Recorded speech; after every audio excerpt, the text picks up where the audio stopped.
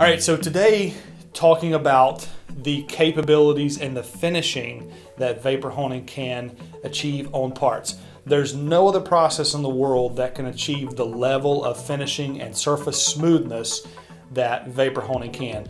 Vibratory tumbling cannot compete with vapor honing.